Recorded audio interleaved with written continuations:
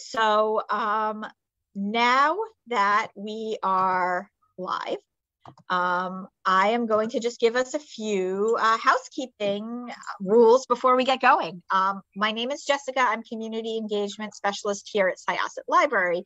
With me, I have my coworker.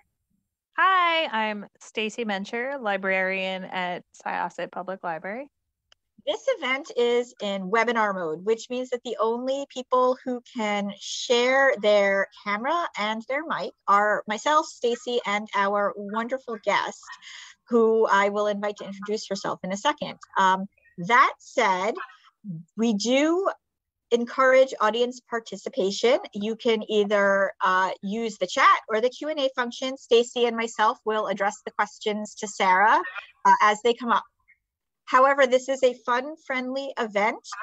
Any use of hate speech, semblance of racism, or abusive language in the chat or the Q&A will have you immediately removed from the meeting, which is a shame, A, because you shouldn't be doing it and it's toxic, and B, because this is going to be an amazing event to talk about this book. So without any further ado, I am going to turn the mic over to Sarah Weinman. Thank you so much for having me, and I really appreciate being able to speak to all of you at the Syosset Public Library.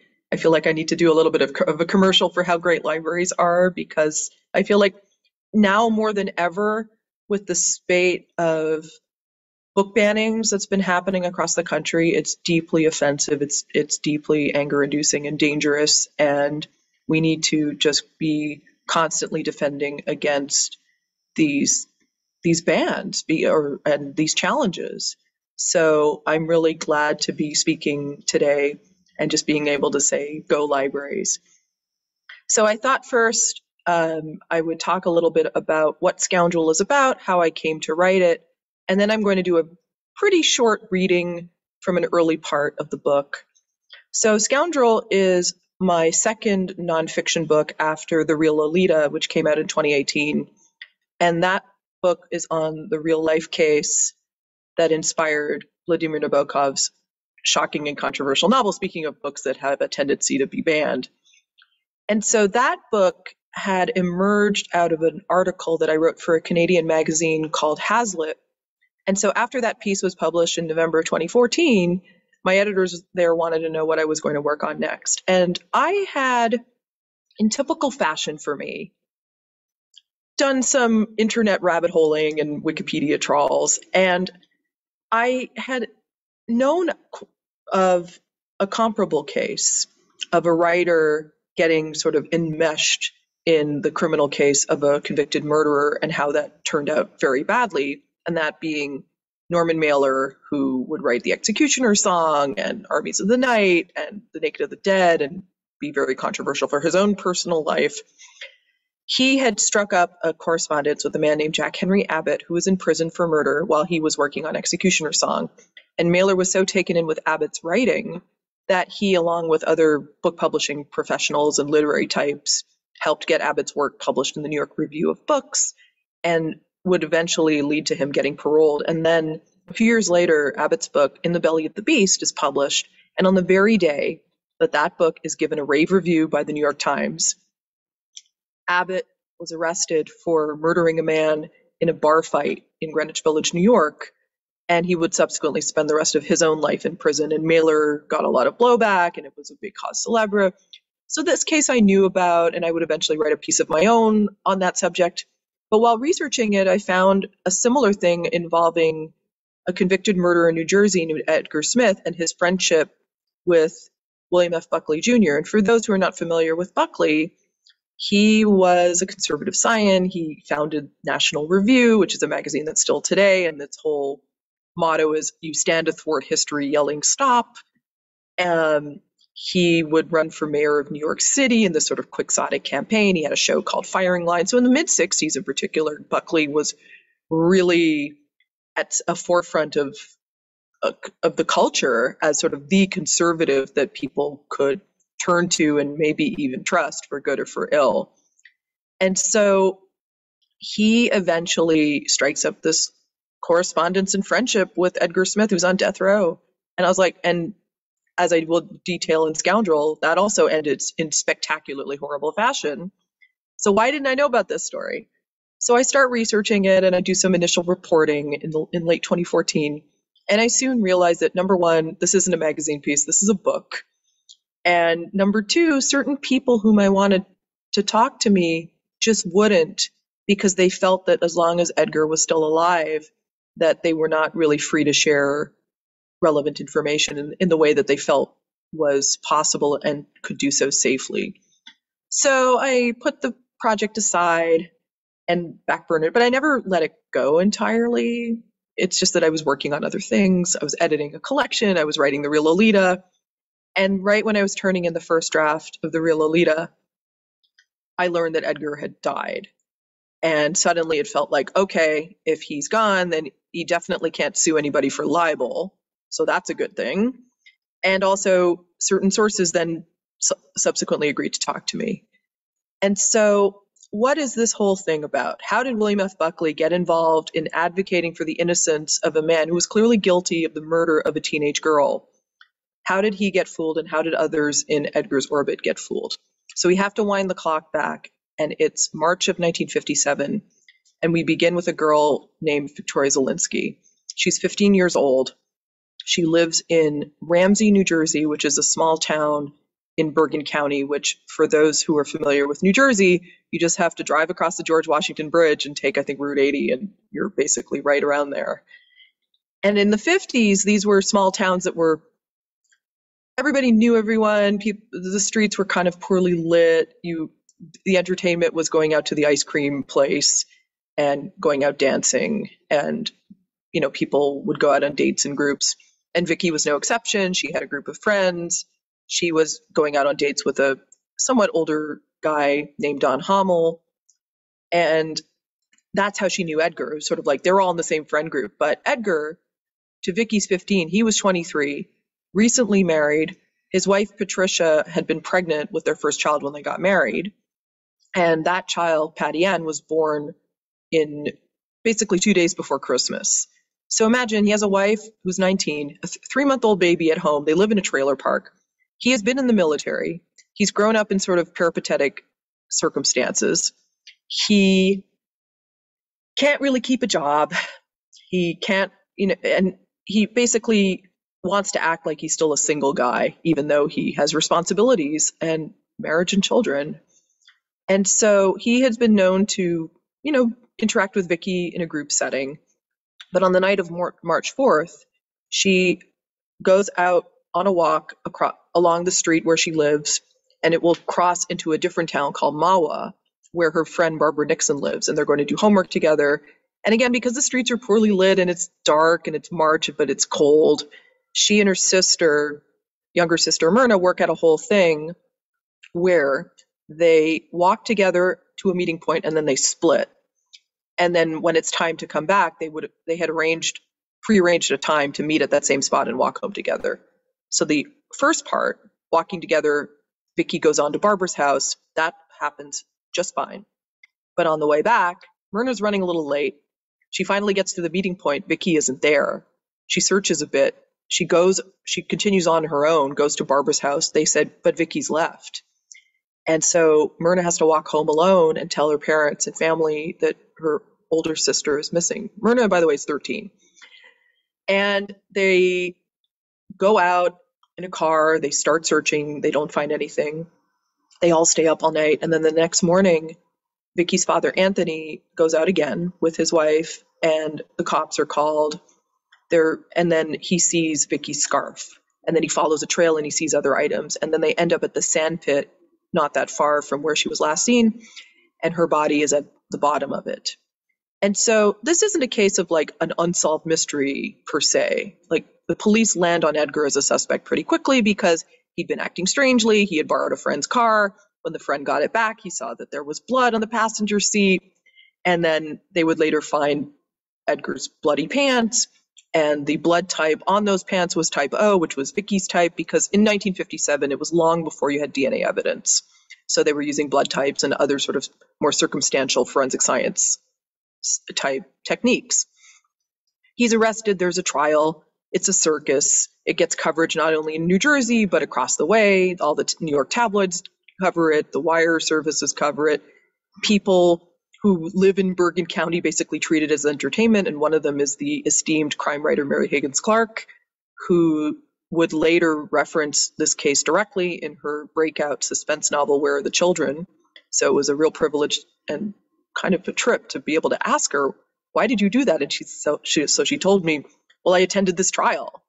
And at that trial, because trials, they have drama, but a lot of it is pretty tedious. But this particular one was really rife with some major moments, because Edgar's defense was that essentially not only did some other guy do it, but the guy who did it was the young man that Vicky knew, Don Hummel. And Edgar's whole line was, yeah, Vicky got in my car, we had a fight because she said something mean about my wife, and yeah, maybe I hit her, and maybe there was an argument, but then I left because I saw that Hummel was there. And it's just completely ridiculous. And the good thing is that the jury didn't believe that at all, and Edgar testifies in his defense, and it just does not go well. So he is convicted. The jury takes less than 2 hours to arrive at a death sentence. And so in some true crime stories, that's where the story might end, but not this one. This is just the beginning, because Edgar refuses to die. He is scheduled for executions. They are stayed. At one point in 1958, about a year after this happens, he comes within 30 minutes of being executed. His wife is sticking by him for the first few years.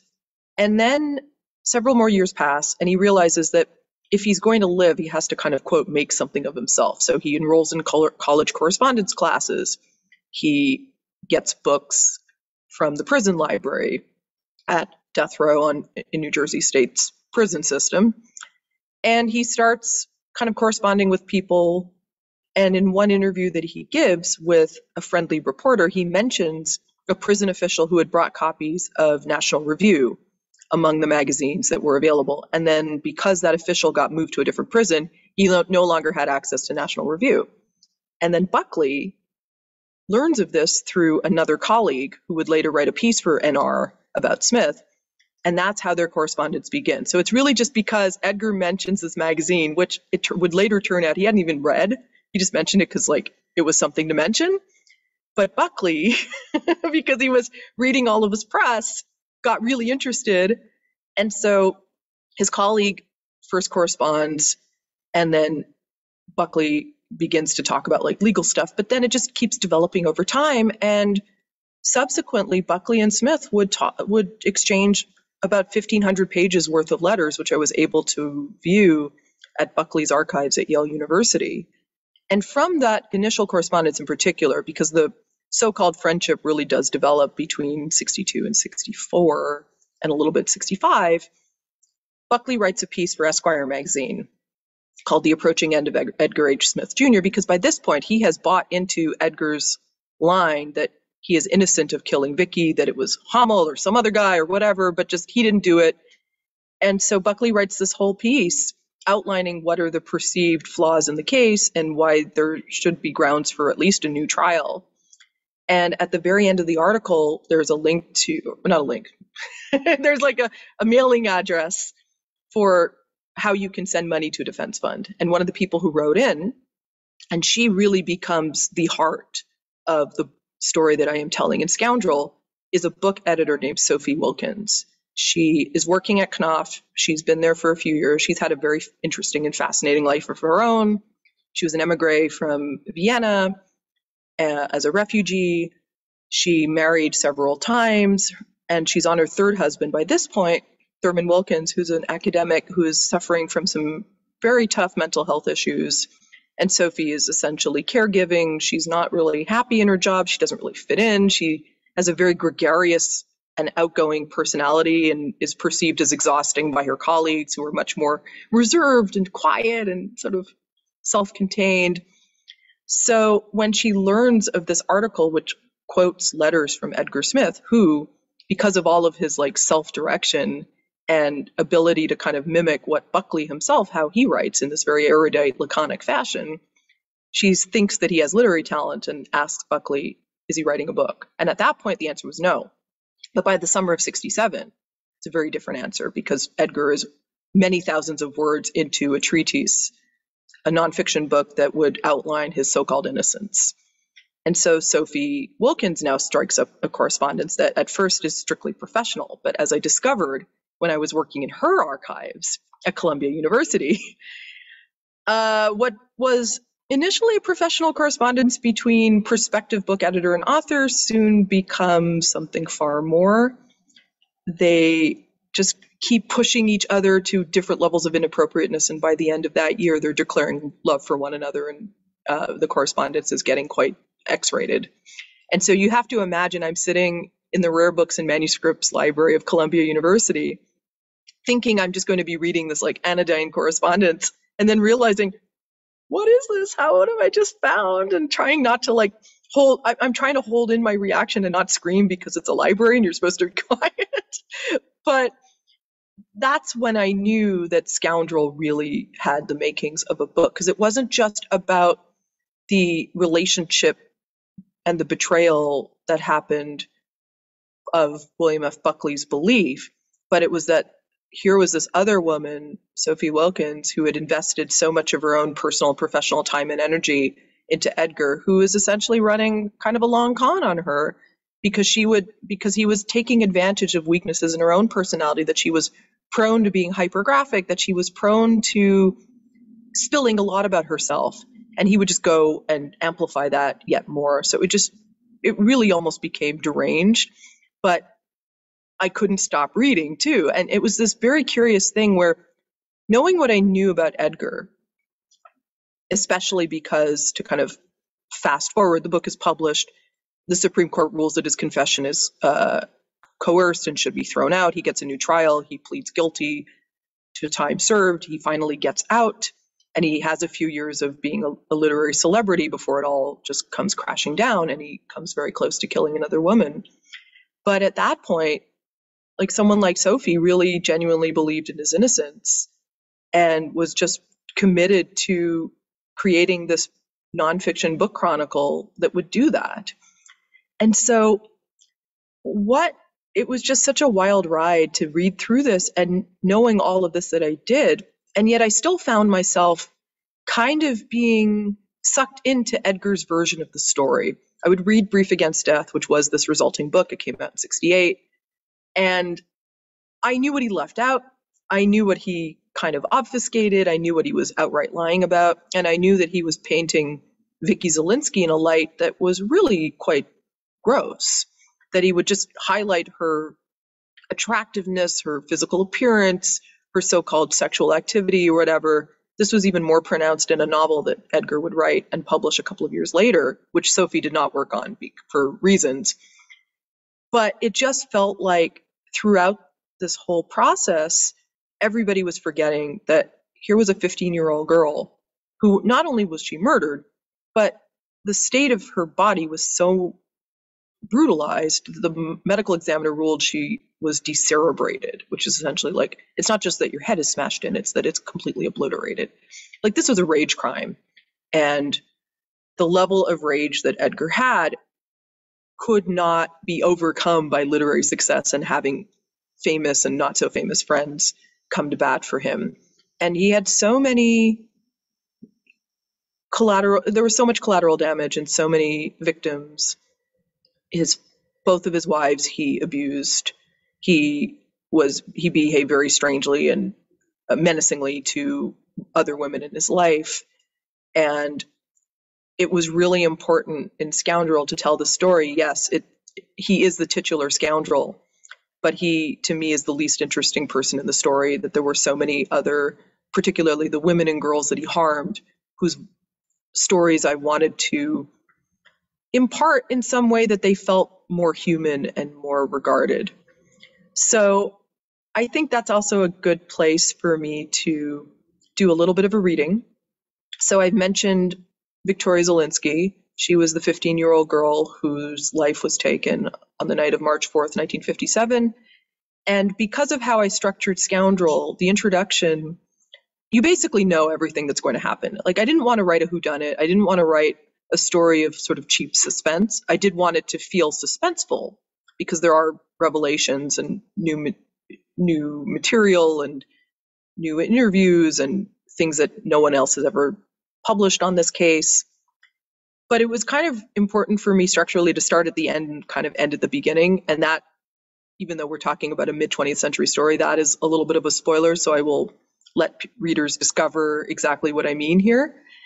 But if we knew what Edgar was capable of, it took the wind out of the sails. So you could try as a reader to understand how the hell this all happened. But in order to understand how this all happened, we have to start with Vicky. So with that, I'm going to read a little bit from chapter 1. It's called Where is Vicky? In March of 57. First, Vicky. She was the Zielinski's second child. Mary Fay was the eldest, given the same first name as her mother and grandmother. Victoria Ann arrived 3 years after her sister, born on September 6, 1941. Then came Myrna, 2 years later. And finally, a couple of years after that, Anthony Jr. The Zielinskis met, married, and started their family in Honesdale, Pennsylvania, and had moved to Ramsey, New Jersey, after a short stint in Hoboken, when Vicky was 7 or 8. Anthony's and Mary's ancestors had come from Poland and Austria, respectively, earlier in the 20th century. A nuclear family, yes. A happy one? The record says otherwise. Vicky complained about her father to her friends, usually about his curfew enforcement, always 11 p.m., and she had to call home if she was to be late, and sometimes about his constant drinking. Her complaints occasionally carried whispers of familial violence. That more disturbing undertone would prove more important later, as would so much about what Vicky did or didn't do, what she thought or didn't think, what she wanted or didn't want. Strip all those suppositions away, and what's left is an adolescent girl faring well by 1950s standards. Just a kid, insisted her best friend, Barbara Nixon, describing Vicky more than 6 decades later, which, at age 15, a shade over 5 feet and a little more than 110 pounds, was almost certainly true. Vicky was an honor roll student in her freshman year at Ramsey High. She took her studies seriously and was particularly keen on learning German. The summer before her sophomore year, she split her time between Ramsey and her birthplace of Honesdale, staying with her Aunt Anna, her mother's sister. In 10th grade, Vicky's marks started to slide. She seemed bored and distracted in class, and was often late because she loved to socialize with her friends during the breaks. Vicky's homeroom teacher, Emily Gleckler, found none of those things too worrying. She told the Patterson Evening News that Vicky's grade drop had been typical of sophomores who like to enjoy themselves. Charles Shands, the vice principal at Ramsey High, added, "She was the type who, when they say hello, really meant it and are happy to say it." And Vicky did enjoy herself. Friday night she spent at the roller rink in Paramus or at the Corral, a hangout for Ramsey teenagers to dance to jukebox tunes. She did not shy away from having fun, though weekend dates with boys and young men never went past her strict curfew. She might flirt with boys she knew, tease them, and kid around with them, but she wasn't known to behave that way with strangers. In early February 1957, Vicky went out with a boy who had a bottle of beer in his car. "I won't go with you unless you break that thing," Vicky admonished him. He proceeded to smash the bottle. One unnamed girlfriend complicated the picture with what she told the Bergen Record after Vicky was killed. The friend said Vicky had changed somewhat since the beginning of the year, suggesting that she was, quote, wilder than she used to be. Not wild enough to get into a car with a stranger, of course, but out of step with her earlier self.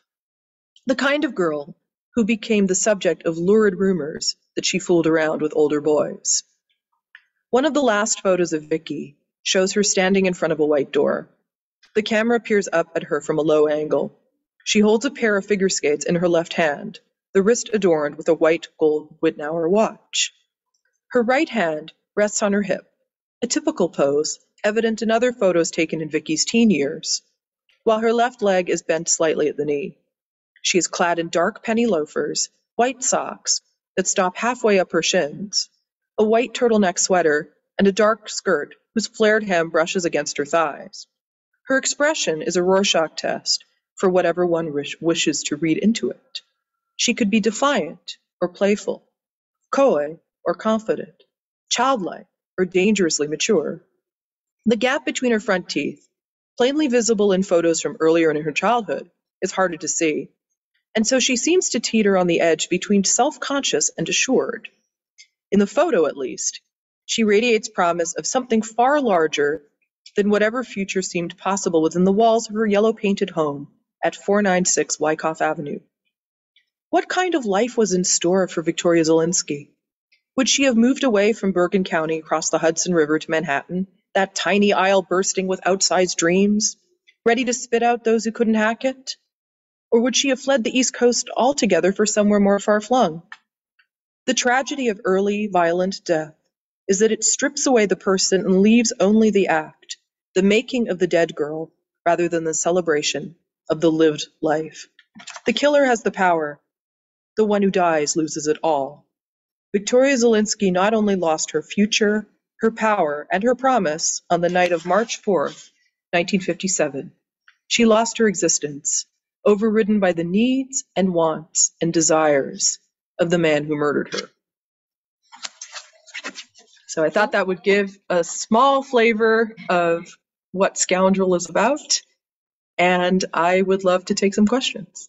Thank you so much. I mean, wow. I know. Yeah. So, I mean, I know I have questions, and I'm sure Stacy has questions. We do have a few in the Q&A. And once again, we encourage guests to drop your questions in the chat in the Q&A, because this is why these interactive events are great. All right, Stacy, do you want to take the first one? Yeah, again, I wanted to just mention one of our attendees said in chat, when you were talking about the inspiration of the book and research and what, that much like now, murder cases become entertainment. It's like its whole... That is an evergreen conclusion, unfortunately. We have been gawking at lurid murder cases for centuries, and I just think it's a primal human instinct. It's like when you're driving on the highway and there's a car accident, and it's almost like you feel compelled to rubberneck. Oh my God, yes. And there are all sorts of reasons. It's like, why are women in particular really fascinated and drawn to true crime narratives? And part of it is almost like a coping mechanism, or it's this idea of, this is the worst thing that could happen, and if I know about it, I can protect myself, and this will not happen to me. And that's not actually true, and I think most people know that subconsciously, but it's also why there has been, in the past few years in particular, some real interrogation of what it actually means to make someone's murder or rape grist for the entertainment mill. And so these are questions that I continue to grapple with, not only in my own work, but the work that I edit. And I just feel like if I'm going to be part of the true crime space, I have to understand why people are drawn to it and how we might be complicit and whose stories are not being told. And also just like how weighted it is towards, let's say, missing white woman syndrome, or this idea that young, pretty white women are disproportionately going to get coverage over poor Black people. And how do we redress that balance, if it's even possible to redress those balances? And I think there's been a lot of good work that has been happening, but it will never stop, and it can't stop. We do have another just in the chat really quickly, and I bring this up because he was the first person to say hi when we started this program. So yeah, thanks very much. Really enjoying this. How long does it take to produce a book like this? That's a great question. I mean, the answer for me is it depends on the book. But Scoundrel, I mean, I mentioned that I started working on it in the fall or the latter months of 2014. And here we are, it's late February 2022, and it's been published. But even though it is a book that I suppose took 7.5 years, it wasn't like it was a continuous 7.5 years. In that time, I edited and published a 2-volume collection of crime novels by women of the 40s and 50s. I wrote and published The Real Lolita, which came out in 2018. I edited an anthology called Unspeakable Acts, which is on modern day true crime writing. But all the while, I was gathering material and talking to people. So it was very much in stop and starts. And it wasn't until I sold a book proposal in the fall of 2018. And when I was done promoting The Real Lolita, it's like, okay, the sea has parted, and now I have space and time to devote fully to figuring out how to make what became Scoundrel into a book. So from that point, I was working on it exclusively for maybe about 2 years. I started at the end of 18, turned in an early draft right when lockdown happened in March of 2020. And then it was fully edited and ready for production. And that includes a rigorous fact-checking process. I hired a checker who was wonderful. Her name was Rosemary Ho.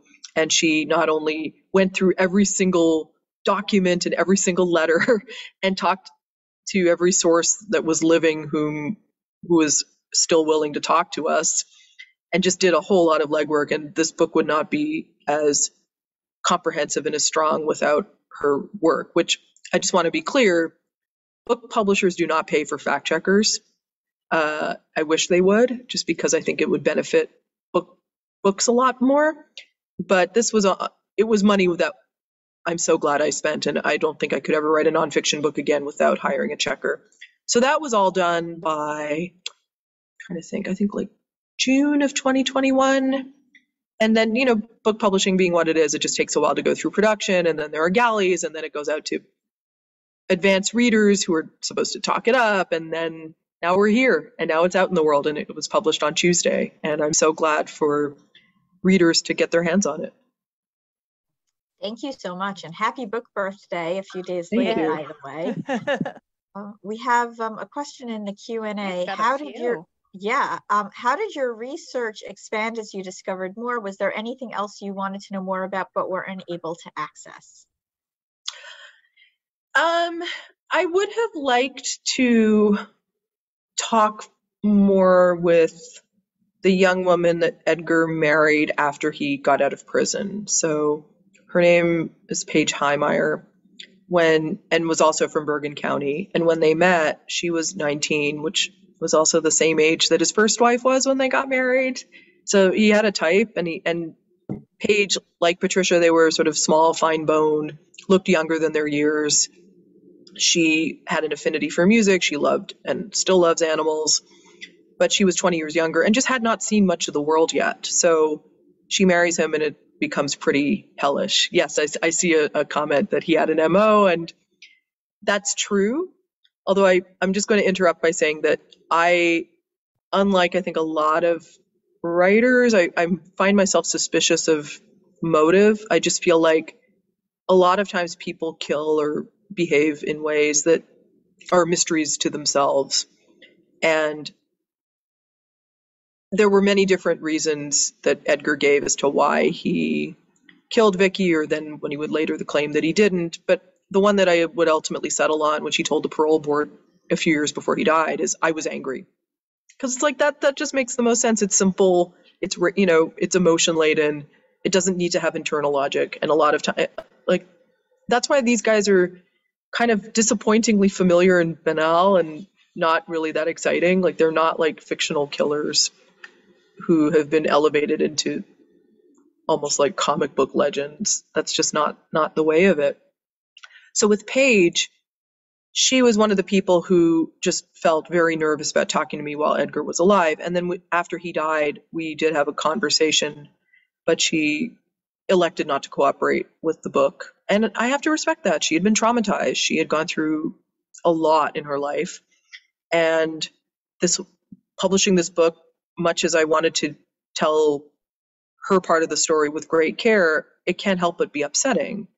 So we all want everybody to cooperate in every facet when we're working on book projects or any kind of projects, but we don't always get what we want. So we have to work around it or just do the best with what's available. And because there was just so much material between court documents and letters and newspaper accounts and other primary sources, I didn't feel the lack so much.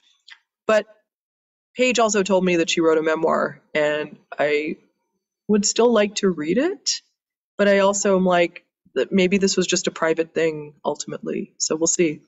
The one thing I can say about writing books, and I know this from The Real Lolita, is that just because it's within the pages of a book, like, I have a hardcover here, but the story isn't over because people might reach out to me. I might get new information. And if that's the case, well, I can hopefully update it in the paperback, or even if I can't, it becomes a living and breathing organism that is independent of me.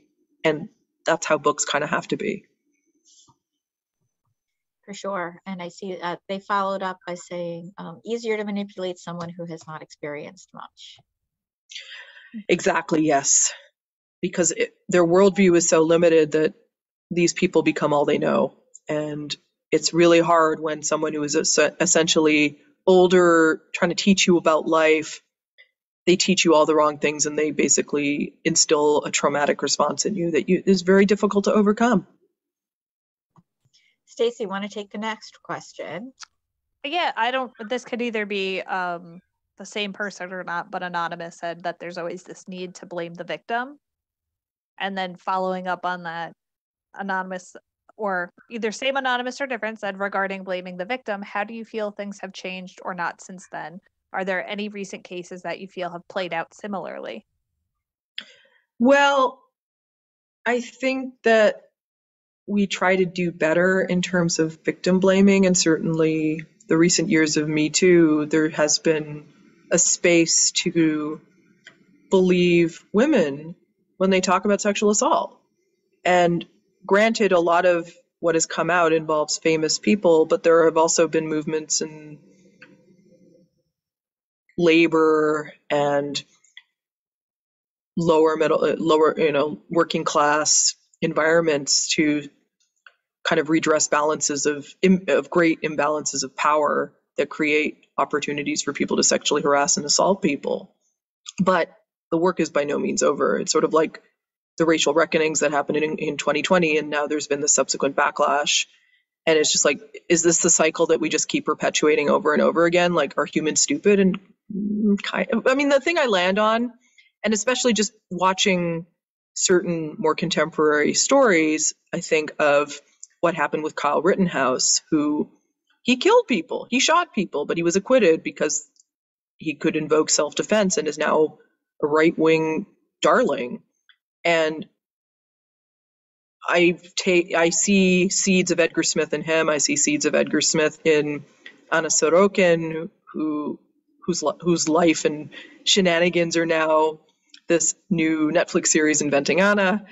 I see it in the Tinder swindler. I see it in any con artist who perpetuates harm upon women in particular. I see it in I feel like the great American. It's like the great American dream. The flip side is that it makes people much more susceptible to being conned and scammed, and that this is part of the American fabric too.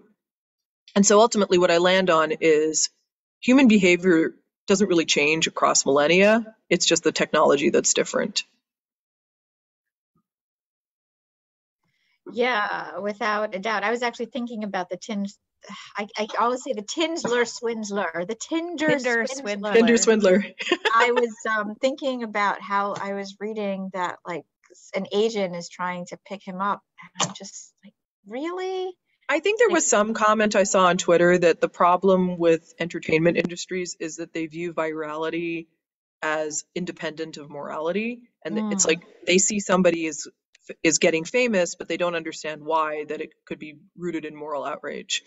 And a similar thing happened to Edgar. Like, he gets out, he has these famous friends, he's written books, he gets positive reviews in newspapers. Crime writers like Ross MacDonald are reviewing these books favorably. James M. Cain gives him a blurb. It's just, he becomes almost like the literary darling of the moment, and then, they move on to the next one, and he has to actually make something of himself in a civilian life, and he does not have the capabilities for doing so because it's just not in his personality. He's disordered.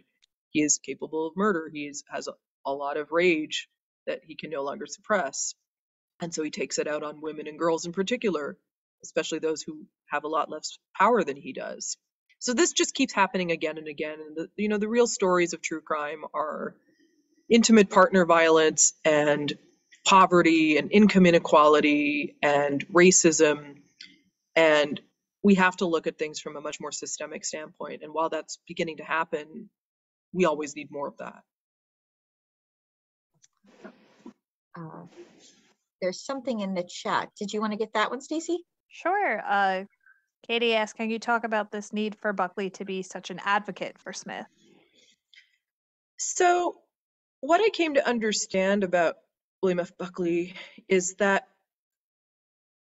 I think the reason that he fell into this is because he genuinely believed that he and Edgar were friends, and friendship was a key trait that he prized above so much else. Loyalty was as well. And his whole thing was that he didn't want ideology to get in the way of a good friendship. So he was really keen on befriending people who were not conservatives, who did not share his views, that debate was healthy and argument was good. But of course, the problem with that is that you still end up gravitating towards people who are like yourself. And even in the confines of argument and debate, it's like, well, was William F. Buckley going to befriend a poor Black prisoner? No. It would never have happened because it was not in his wheelhouse to even go there. But someone like Edgar Smith, who seems to be bettering himself and picking himself up by his bootstraps, and he's learning and he's studying and he's reading and he's writing well and he's in prison. And here's somebody who's clearly trying to make something of himself considering the harsh conditions of the death house. I mean, Edgar and his fellow prisoners were only allowed out of his cell 1 hour a day, and they were only allowed to shower once a week. So we would view that as inhumane, and we should view that as inhumane. It also doesn't take away from the fact that Edgar was clearly guilty of his crime, but Buckley genuinely believed he was not, and it was rooted in that. And he was known to be gullible and naive in other certain circumstances, and I think the privilege of his life blinded him to how people could manipulate and con other people. So that's, I think, also why when Edgar went back to prison, Buckley wrote one more piece for Life magazine in 1979, just kind of like trying to work through some stuff. But there was also still some blind spots, and ultimately he never spoke about it in public again. Unlike Norman Mailer, who I mentioned at the beginning of this talk, this would keep coming up for him. With Buckley, it just did not. And there were people that I knew. I actually had some mutual friends who were proteges of Buckley. So they were younger, but they knew him. And I asked them, did he ever talk about Edgar Smith? And they categorically said no. It was just not a subject that he ever brought up. So I was able to find someone who could tell me what Buckley was thinking and feeling in the immediate aftermath of this. But that was it. Nobody else was privy to anything after about 1979 or 1980, except for Sophie Wilkins, because interestingly enough, even though everything had imploded with Edgar, they managed to sustain a friendship until Sophie's death in 2003. And she would later become sort of his first reader and freelance editor on the series of spy novels that he wrote that became New York Times bestsellers in the mid-70s and onward. And they also shared a love of music, especially Bach, and they had other mutual friends. And that friendship was real and genuine, but it was rooted in this horrible story that they were essentially like survivors of a shared war. And they had no one else to talk about this with, because who would understand in the way that only they could? So it was actually really important not only to tell the story of Edgar and Buckley and Sophie through when he went back to prison, but also show a little bit afterwards. Well, how did their friendship sustain itself? And that, I suppose, is a happy ending of a sort, but that also shows the level of loyalty and depth that Buckley had with his friends. That's really interesting. I have to admit, the first time I ever heard the name William F. Buckley, embarrassingly, was on an episode of Clarissa Explains It All, where the younger brother names his kitten William F. Buckley. That's actually pretty funny. But that I think that goes to show just the level of cultural consciousness there was about him, that this often happens too, that after Buckley dies in 2008, like so many people, they just end up getting forgotten. Mailer is not forgotten, but he's just not widely read in the same way that he once was. And Buckley too, and especially with what has been happening to the far right, I think there's a certain mockery that people have of Buckley, and some of it is justified and a lot of it is not.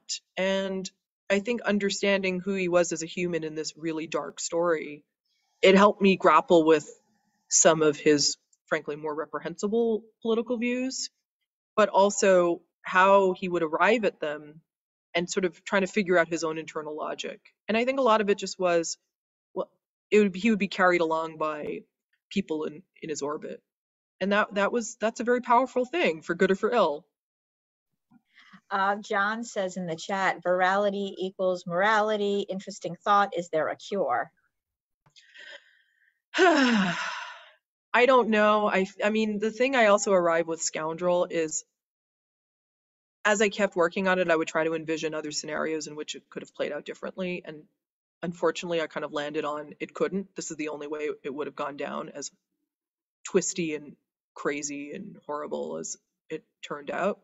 And that's, I think, a function of the flaws of the American criminal justice system, that someone is convicted and they can appeal and find errors in how the case was handled, and that can be reversed. And because it was 1957 and the Supreme Court had not come down with their rulings on interrogations and the Miranda warnings had not come into effect, so you could conduct your interrogation in ways that just would be impossible now. Like, you couldn't have the members of the press being out in the field with Edgar as he's like searching for stuff with the police. Or obviously the level of brutality, while it unfortunately still happens, it just happened at a clip that was far more pervasive because there was no accountability. So working on Scoundrel really made me question a lot of how infallible the American criminal justice system, and I think that recent history has shown just how porous and broken it is. But other solutions are not presenting themselves, and I wish that they would. We have a comment in the Q&A that's from an anonymous attendee. Very interesting that it brings attention to prison reform. I suppose talking about Buckley, corresponding with Edgar. Oh, in terms of prison reform and the like? Or I'm not really parsing what that comment's about. Yeah, I'm sorry. Yeah, it was from a few minutes ago. But I guess they were saying in regards to that. If you want to follow up, anonymous. But we have another question from an anonymous attendee. Can you talk about this work you did discovering Sophie Wilkins? Well, so when I began initial work on what became Scoundrel, the book was not called Scoundrel. The title that I went in and sold the proposal with was The Convict and the Conservative, which, for those who have some familiarity with recent-ish journalism history, there was a book called The Journalist and the Murderer by the New Yorker writer Janet Malcolm, who died last year. And she was writing about a lawsuit between Jeffrey MacDonald, a man who was and is still in prison for the murder of his family, although he has very vociferously protested his innocence, and Joe McGinnis, who would write about the case and get himself on the defense team and really embed. But the book that was published, Fatal Vision, in 1983, did an about face where he's like, yeah, I did all that, and I told MacDonald that I believed in his innocence, but actually, no, he's guilty as hell. So MacDonald sues him. And Janet Malcolm writes about it, and it opens, and I'm going to botch the paraphrasing, but this idea of like any journalist who is too stupid not to understand that they're full of themselves, and it got people really mad in 1989. It's like journalists do not like to reflect upon their own behavior, but it was really important. And it's a book that I reread every year because I don't think it's just about McGinnis and MacDonald. I think it applies to Norman Mailer and Jack Henry Abbott, or William F. Buckley and Edgar Smith. But when I randomly discovered that Sophie Wilkins had these papers at Columbia University, I didn't really know that much about her. And as I mentioned, I just thought I was going to look at professional correspondence between an author and an editor. But when I realized how personal and intimate and inappropriate and salacious this correspondence really was, I knew that there was a much bigger story at work and that she was vital to telling the story. Like, I really believe that without Sophie Wilkins, there would be no book.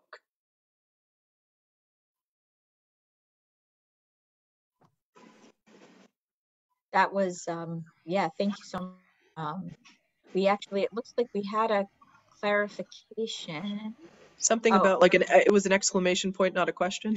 No, that was actually me. I was thanking someone for attending. We have a few more minutes left if anyone wants to get some questions or comments in. No, there, Anonymous was saying hi. I was just curious if the correspondence between Buckley and Smith brought attention for the need to reform the prison system, even though Smith was guilty.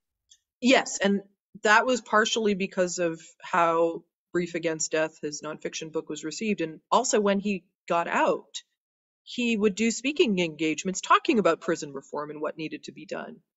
And I think it's important to reflect on this particular time. There was a real moving away in American sentiment against the death penalty. And that's why just a few months after Smith finally gets out, the death penalty is repealed for a while on the grounds of cruel and unusual punishment. But the very year that Edgar Smith nearly kills Lisa Osborne in San Diego, the Supreme Court then rules that it can come back and states start reinstating the death penalty. And another thing to point out is that when Edgar was released, he had served longer than anybody at the time on death row. But now we have people who have been on death row for 30, 40, even longer years. So it really feels like it's a time capsule of what we thought was going to happen in criminal justice of a more progressive bent and how there would be this subsequent backlash. But Scoundrel is being published when sentiment for the death penalty is also increasingly on the wane, because states are increasingly finding it difficult to find any way of actually executing anyone. A lot of drug companies really blanched at this idea that their drugs could be used to kill people. So they just flat out said, no, you can't use our drugs. And then now certain states are trying to find like their way back to the firing squad or the electric chair. And it's just not practical, because it costs so much more to house someone on death row than it does in Gen Pop. And there are a lot of problems with keeping somebody in prison without parole. And, there are just a lot of questions that we still struggle to ask with respect to punishment versus rehabilitation, because it's just easy when people go to prison to just forget about them and not think that they're worth anything. And so even like, I don't necessarily think that Scoundrel is instructive as like a cautionary tale that we should suddenly like make it more punitive. I don't believe that at all. But I do think it's important to understand how certain individuals got sucked into Edgar's orbit and made him into something he never was. Thank you so much. So, I mean, I have a question. Are you working on something else at the moment? The answer is yes. I can't talk about the next nonfiction book quite yet, although it is sort of an extension of the work that I've been doing. But once I'm done with the promotional stuff for Scoundrel, my next immediate project is to edit another anthology of true crime writing. And I'm hoping that the pieces that I collect will reflect what's been going on in a pandemic, with racial reckonings, with systemic injustice. So for those who are familiar with Unspeakable Acts, it's in 3 parts, where the first part was sort of more traditional feature writing. The second was essays of where crime meets culture. And the third was more systemic approaches. So I'm hoping that this anthology will just really take that third section and run with it even more and just interrogate the genre all that much more.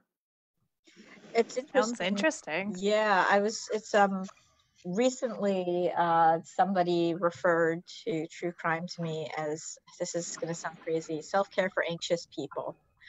Yeah, I've heard that as well. Yeah, which I haven't. Yeah, you haven't, Stacey. Really?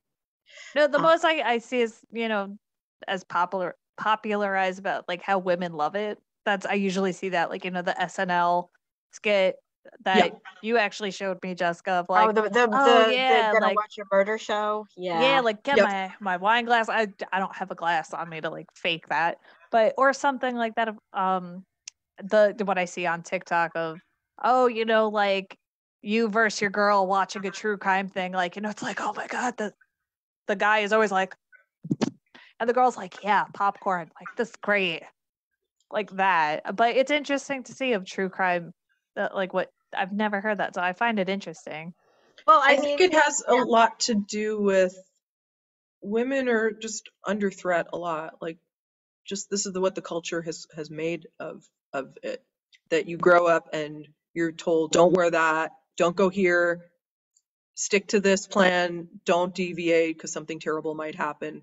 And so essentially just living your life like you're constantly under threat and under guard means that when you're watching true crime narratives and immersing yourself in the worst thing that can happen to people, it's like, oh, okay, now my anxiety has a place to go, therefore I feel better. And it's, it's like I mentioned it before, it's not really true, but it is a brain response. So it is important to just sort of sit with that, but also recognize that if something happens to you, it's still pretty rare and random if it's a stranger. It's a lot less so if it's someone you love or your family or someone close to you, which is why intimate partner violence stories are so prevalent, but they're less likely to really get anywhere from a media standpoint, unfortunately. Yeah, exactly. And just kind of going back to just sort of brain response, it's interesting because I know I've said to Stacy several times that when I was younger, I used to, when I was homesick as a child, my default was unsolved mysteries. Mm-hmm. And, something about, and my parents were kind of helicopter parents, and I was always being told the things that were going to happen to me because this is what could happen. So watching these shows in a way like while having a fever was almost like sweating everything out, sweating this anxiety out. Yeah. But do you have like obviously, you write a lot about true crime. Do you have like a feeling in general, like a thought about true crime as entertainment, like a definitive, I don't want to say opinion on it, but, um, is there like, are the scales balanced, or do you feel like they're very unbalanced towards glorifying the perpetrator? I've been heartened by a lot of the work that's been done to kind of get away from true crime as mere entertainment.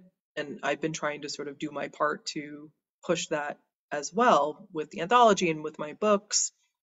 Other work like that I recently loved, a Long Island author and dear friend of mine, Elon Green, his book Last Call, which came out last year and it should be out in paperback in June, just does amazing work in illuminating the lives of men who were gay and sometimes closeted in the 80s and 90s who fell victim to a serial killer stalking bars in Manhattan. And you really get to know the men. You know very little about the killer, and that was by design. And it's just done in a way that I've read the book multiple times, and it's so good. Or sort of like a meta true crime book that Rachel Monroe, who's a staff writer at the New Yorker, wrote called Savage Appetites, where she takes stories that would fall into archetypes of the victim, the killer, the cop, the detective, this, that, and really sort of shows how these archetypes came into being and how they should be interrogated and critiqued. And it's a wonderful book. And so it's just work along those lines. Or there's so many true crime podcasts, but I'm very picky and I tend to like the ones that are rigorously journalistic and investigative. And I once said on a podcast, it was, I think, The Argument, which is a New York Times one, I was talking with Rabia Chaudhry, who was the lawyer who brought the Adnan Syed case to Sarah Koenig in season 1 of Serial, and she hosts her own show, Undisclosed, which is about possible wrongful convictions. And so we were debating this subject, and it became this like very nuanced thing. But ultimately, what I came down to was, yeah, I know that we shouldn't hold sort of chat show types to the same standard as rigorous investigative journalism, but I can't help it. I'm going to do it anyway. So I always just want the highest possible standard for anything, but especially for true crime. Sarah, thank you so much. It was wonderful having you on. I thank you so much. Please come back at some point. Yeah, I would we're love that. open doors.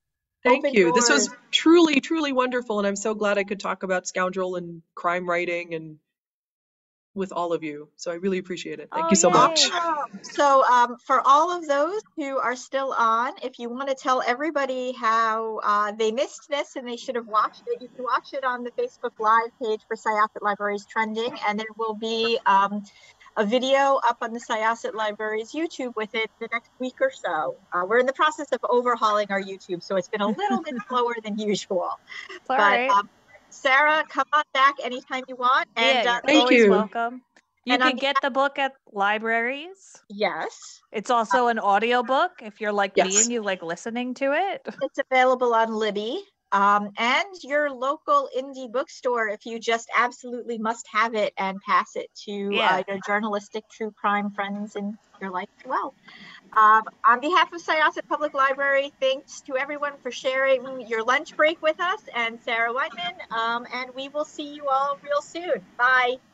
Bye.